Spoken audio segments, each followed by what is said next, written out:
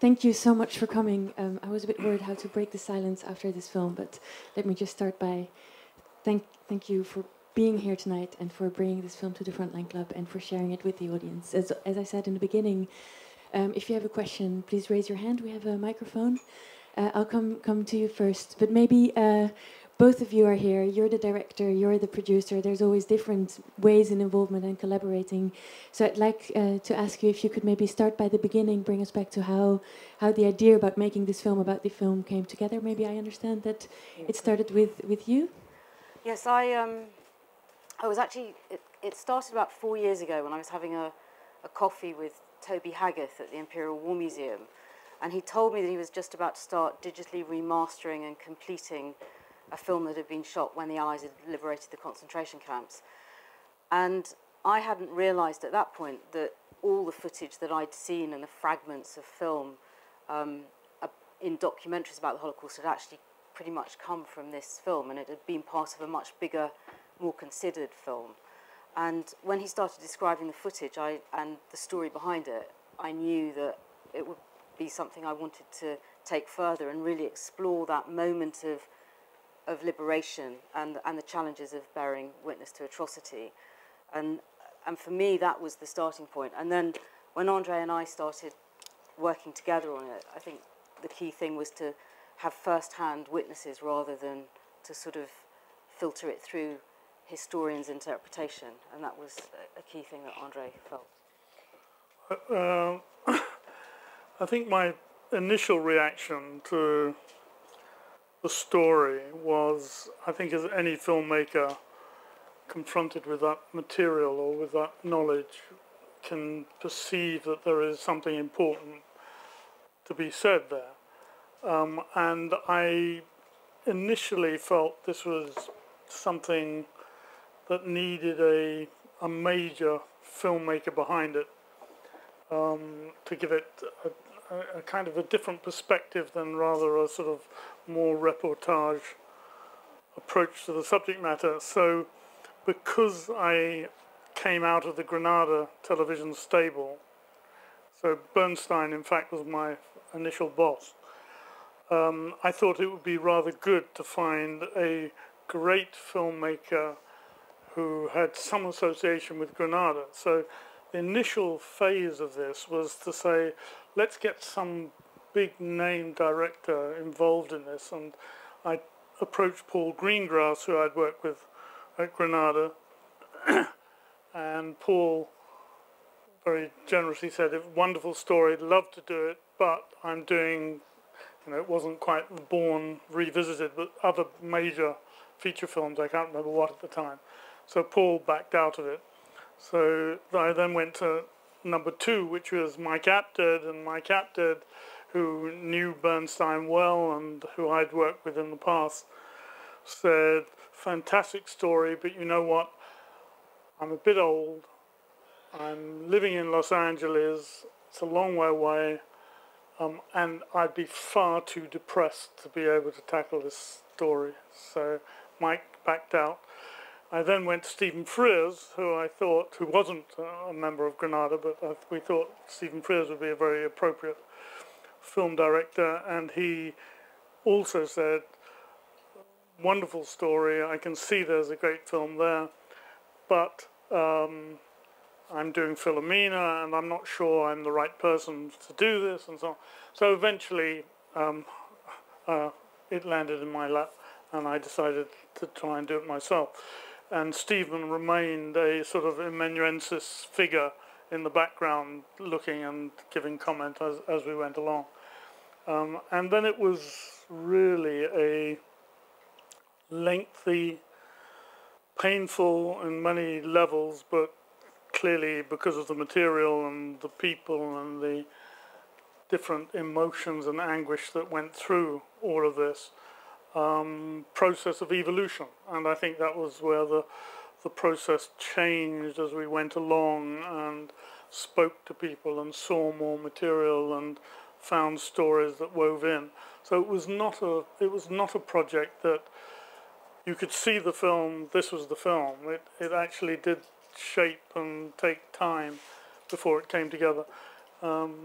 And I think if there's one major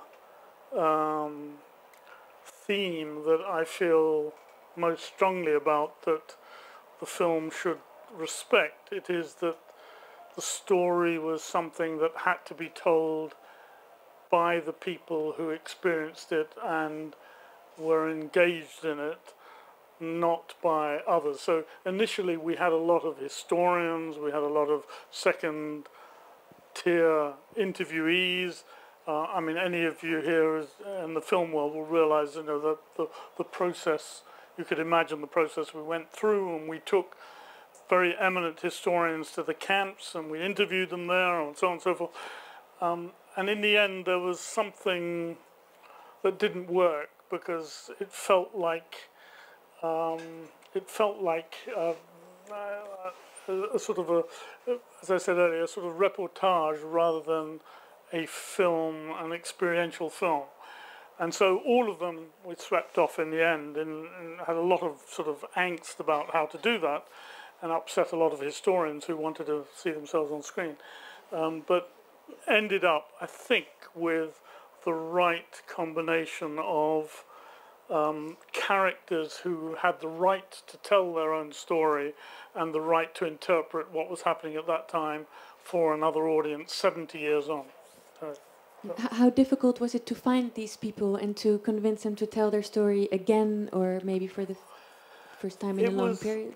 It was, I mean, there were difficulties. We had a lot of research had to go into it, a lot of archive research, a lot of piecing together.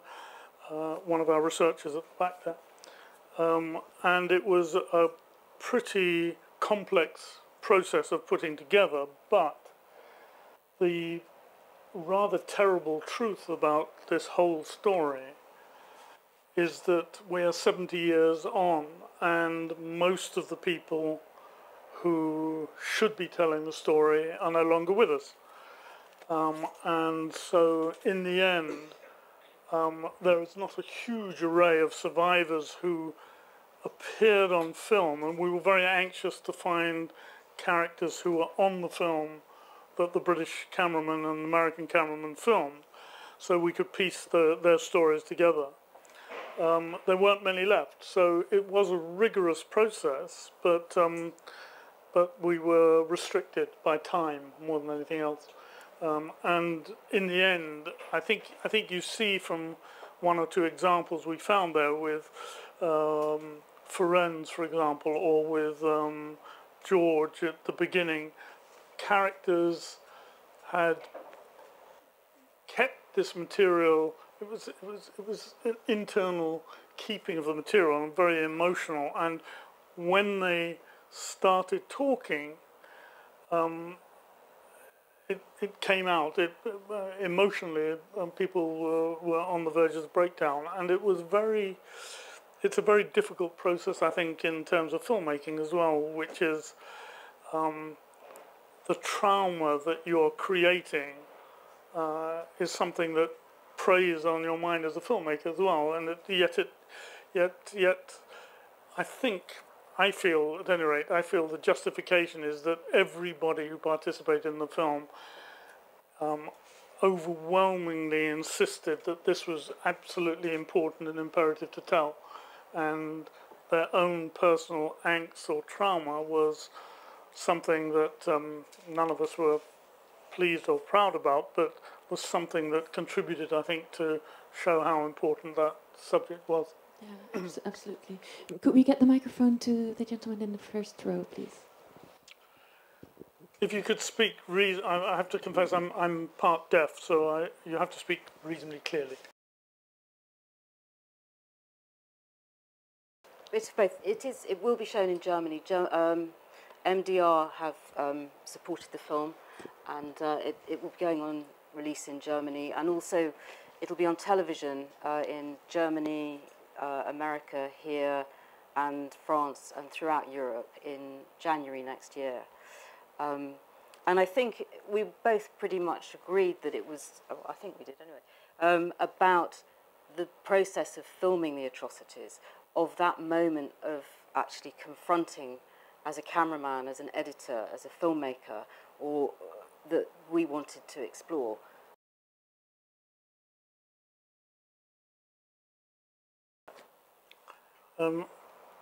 It's a genuine conundrum about the direction the film goes.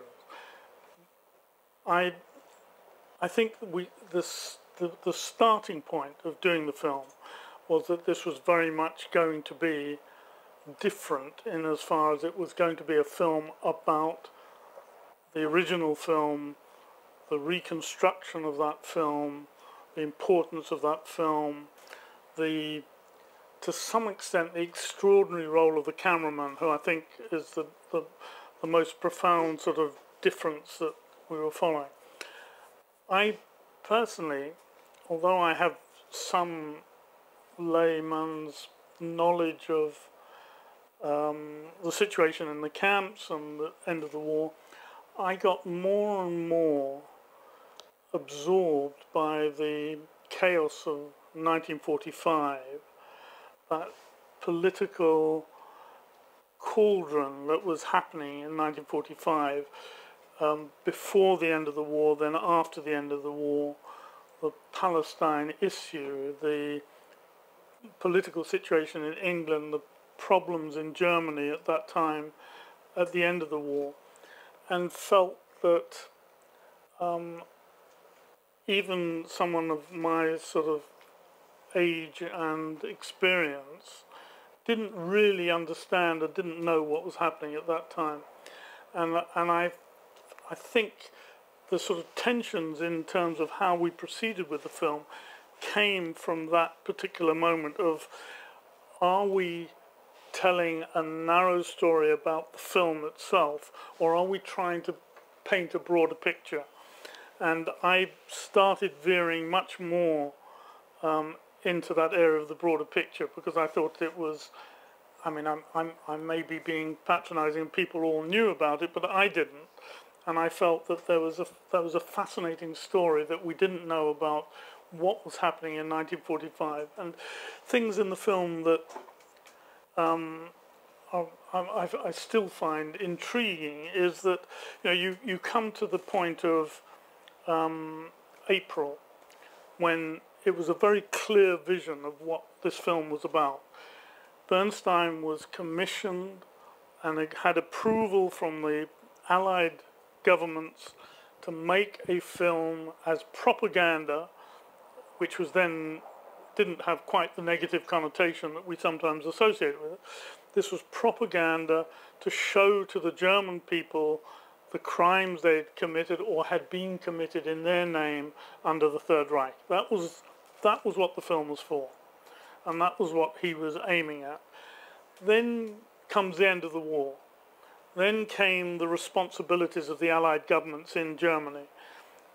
People starving, Germany collapsing. The enmity with the Soviet Union, it beginning to evolve at that particular time. And you had a peculiar situation where the Germans are now allies, we've beaten them, forget about that. The Soviets are now the enemies, we've got to worry about them. What we don't want is something that's going to embarrass the German people even more, and this all happened literally within 2 months at the end of the war. Bernstein knew that his job was finished, that Allied combination had collapsed by May, June, because the Americans were going one way, the British were going another way. British government was changing. By July, we had Churchill out, Attlee was in. Ernest Bevin, Foreign Secretary, came in July, virulently anti-Zionist, didn't want anything that was going to give him problems in Palestine. And so the whole situation was dramatically different in that period of time. And so that seems to me a fascinating... So it's, you know, as a filmmaker, I would have loved to have found the conspiracy theory where this film was... The original film in 1945 was axed because of conspiracy that was going on behind the scenes in the British government.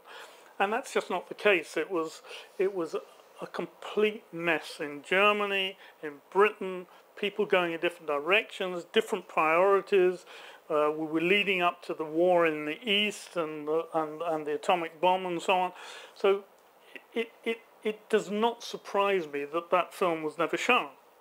And I think it's, you know, I'm very pleased to have been given people the chance to say, you know, it was an embarrassment because of Palestine or whatever.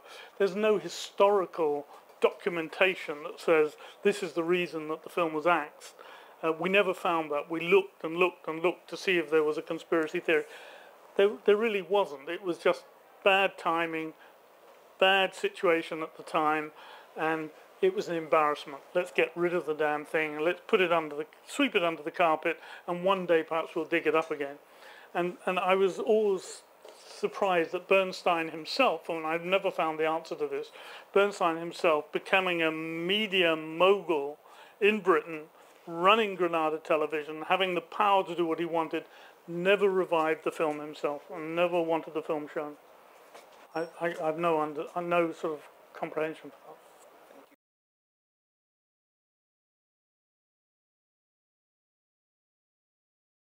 that. Absolutely right. There are two sort of sides to that. Number one was that certainly Sally was one of those who pressed quite hard that we should find Germans, and we wanted to find people who, for example, were brought from Weimar to have a look at the so on and so forth. That would have been interesting if we could have located a child or somebody there who so on. I mean, number one, we never found them. We did look, but we never found them. Secondly, I was not over distraught about that because I was not trying. I think what I was looking at was our perception through the filmmakers and the cameramen and the editors of the time in putting that film together. I wasn't trying to put a sort of comprehensive story together about everything to do with the camps there. I mean, I think had we found somebody, we would have incorporated them. But I don't find myself that that's a missing element in the final film, because I think it is a perception, you know, if it's a perception of those who participated who were looking outward rather than a question of pointing the fingers. I mean, I have no question in my mind who's guilty and who's not guilty, so I wasn't trying to exonerate anybody in that sense. But it would have been interesting, but I have no real other answer to that.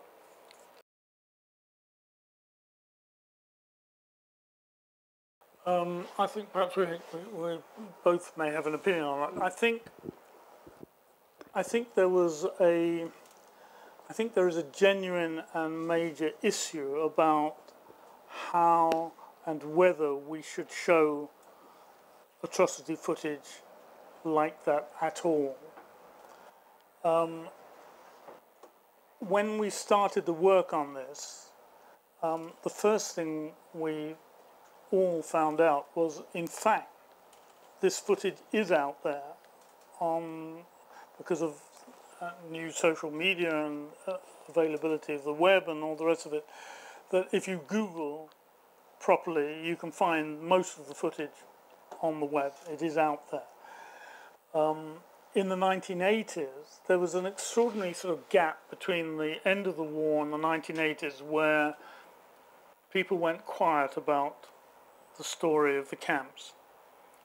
And it's an interesting fact, it's a sort of slight detour, but I'll come back to what you're saying, is that there is no footage in existence except for 1 minute and 59 seconds of the actual Holocaust material, genocide material during the war, because Himmler in 1941 laid down the ruling that nobody must record it. I mean, already the guilt process in the German mind was there, in the Nazi mind was there, that footage of shootings, killings, atrocities must not be recorded.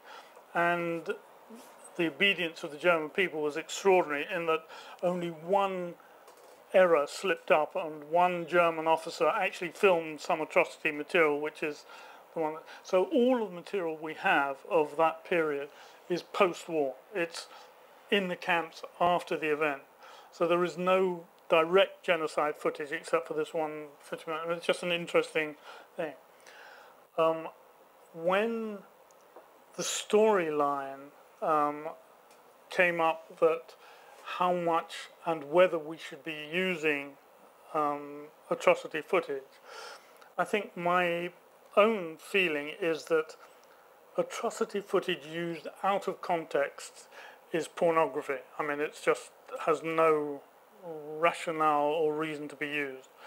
I think it put in context and explained why, then it carries, I think, the message that one needs to carry with it of the shock that you need to see, the emotion that you need to understand to realize what this is. Now, I've been thinking a lot about this recently, simply because I was engaged also in the Indonesian film, The Act of Killing, and its follow-on film that's just about to be released.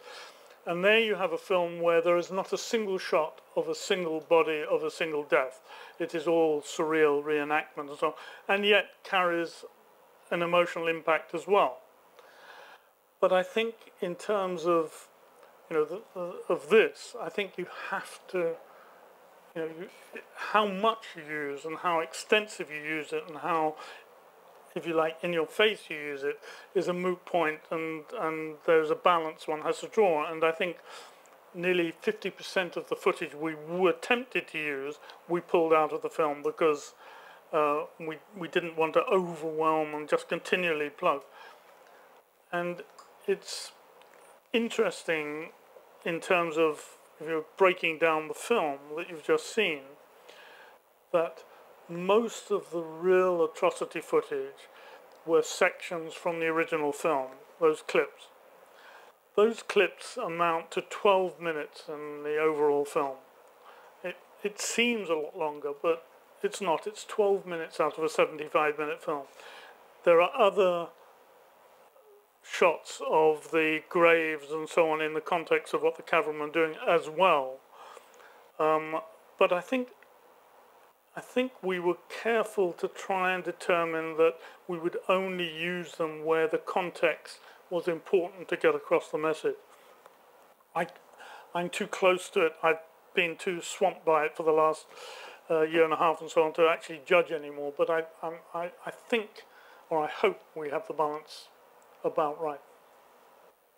I think also it's worth saying that in 1945, when those cameramen went in, they were very aware they were using the camera to gather evidence and that they had to get up close. And part of their filming close-ups was about their anger as well, about showing what was going on and making sure that the world knew about that.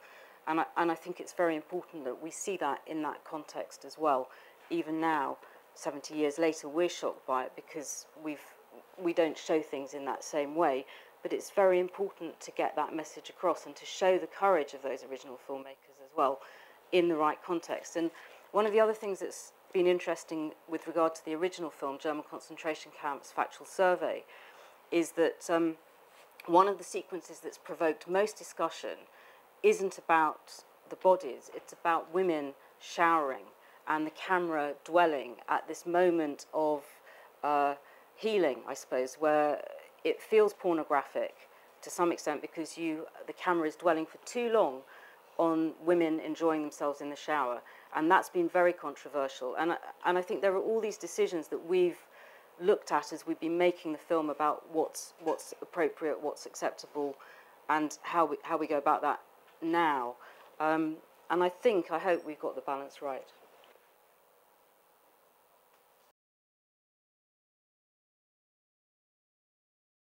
The story of in a way, the revelation of what was happening in and why it was restored actually contemporarily was that in 1984, Caroline Moorhead, biographer and journalist and a very astute person, was writing the biography of Sidney Bernstein. She interviewed him, and in his life came across a kind of a gap that he had not really talked about, there was no information about, and it was this period towards the end of the war to after the war. And she pushed, and he told her about the film. And she thought this was, she was including this in the biography, but she thought this was important enough to reveal to the public. So before her book was published, she wrote an article in the Times, which was put on the front cover of the Times in 1984, and the Times picked it up and said, Hitchcock film revealed, or hidden, unknown Hitchcock film revealed. And so suddenly there was this article on the front page of the Times about a film that nobody knew about that suddenly was important. So this sort of there's a media sort of furore in 1984, and people put pressure on the Imperial War Museum at that time, including the Berlin Film Festival, who read this article, and said to the Imperial War Museum, why don't you bring the footage you've got and show it in Berlin, because it's important for the Germans. So following on for your question about earlier on about showing in Germany. So a curator from the Imperial War Museum, in fact the man who was interviewed later on, Kay Gladstone, in part 2, took the 5 cans of film, no commentary, 6th can was missing. He took those 5 cans of film to Berlin. It was shown in Berlin in 1984 in the film festival, created quite a stir, even without commentary. And PBS, who were at the Berlin Film Festival, said, this is incredibly important, we have to show this film. So PBS, it's a slight shaggy dog story, I'll keep it as short as I can. PBS then recorded Crossman's script, which they had on paper. They had Trevor Howard record the script, recorded the script, and still no 6th reel, that was still missing, and showed it on PBS with Trevor Howard's commentary. Again, a lot of people took notice of it, and it was shown. Pressure at that time then came back to the UK on Bernstein, saying, you know, why aren't you showing this in the UK? And he, for reasons I still don't understand, decided not to show the film, but agreed that Granada could make a film about the film. And they put together some interviews and interviewed a few camp survivors and interviewed Sidney Bernstein himself and put on a film on Granada television at that time. And that, for us, was very fortunate because we had some of the last surviving cameramen and so on records, and Sidney Bernstein himself talking about the film, but they did not go into much depth, and it was okay as a film. It was an interesting film, but it was not very revealing, I felt. Yeah.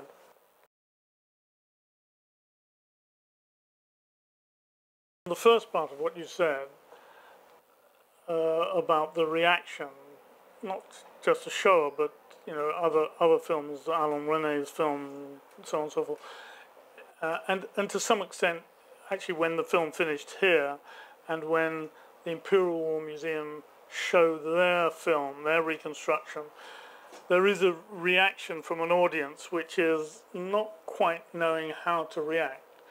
So one hopes, for the right reasons, that people are slightly numbed and shocked by what they've seen. But none of these are films that you feel warrant applause in the sort of normal filmic sense, and so it's a very difficult thing. So as a filmmaker, you know, you sort of finish a film and you hope that everyone's going to stand up and give you a standing ovation or so on. So it never happens, and it shouldn't happen with material like this. So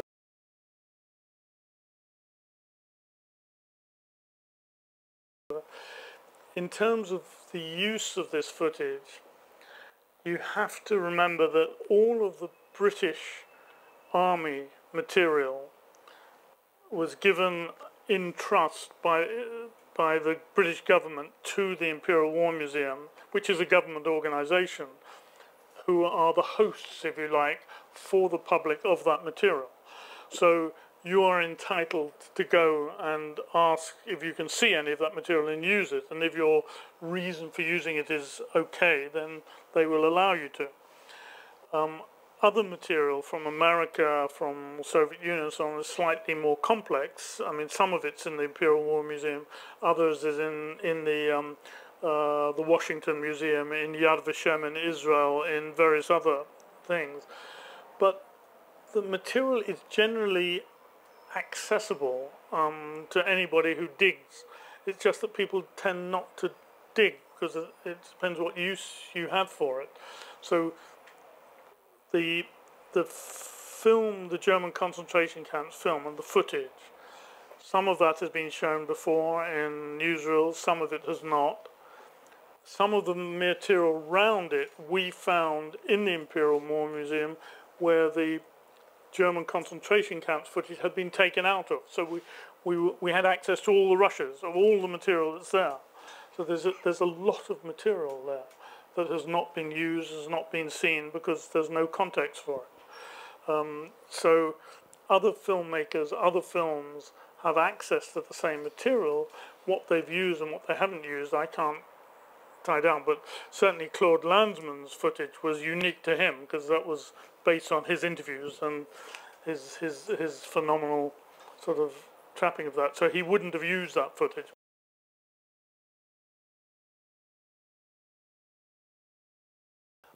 I think we were more narrative driven, which is that when we, for example, I mean, for me, the episode that I like in film terms most about the film is the first section of the entry to Bergen-Belsen, because I think we didn't plan that in quite the way it turned out, because we were looking for anybody or any individual who might have been involved in that particular operation, who might have been captured on film.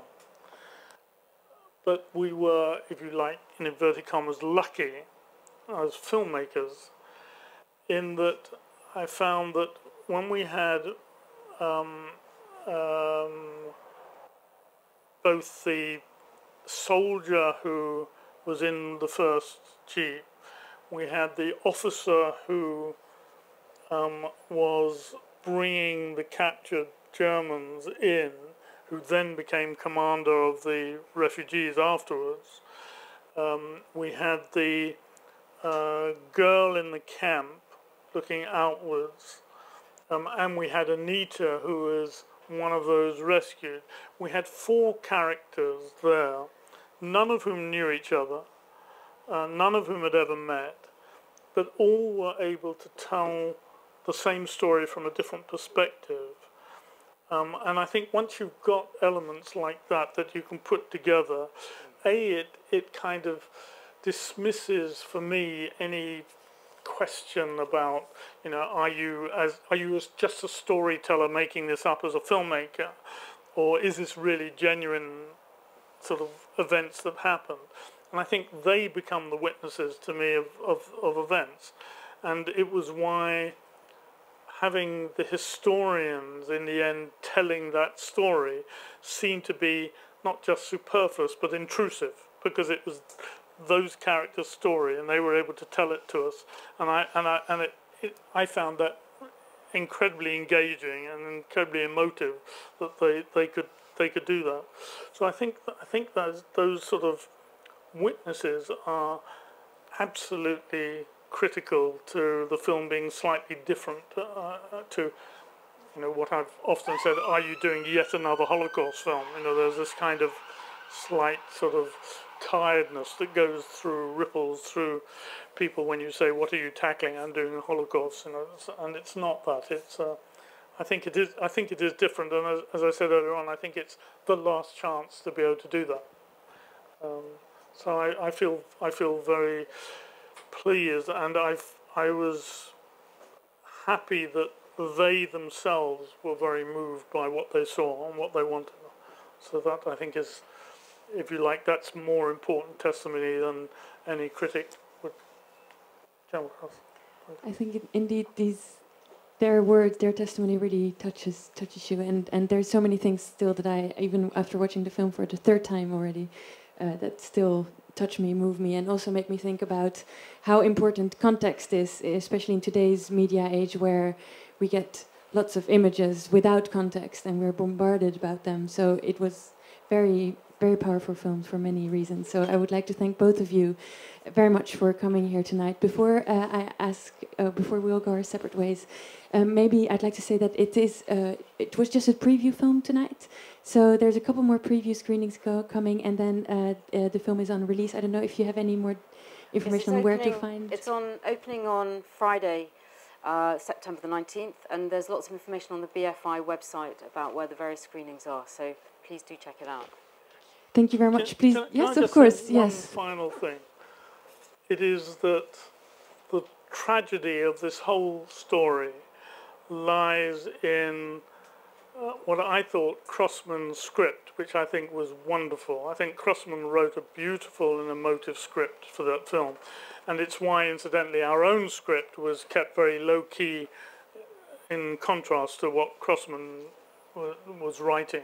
But his last words, which were so powerful, I think, both in the original film and in the clip we used here, which was, by God's grace, night will fall if we don't learn from these images, but by God's grace, we who have witnessed this will learn or have learned, and we see now in everything we've seen subsequent to World War II in 10, 15 different cases that, of course, we haven't learned. And it's sort of, the tragedy, I think, of the film lies in those words, particularly. So.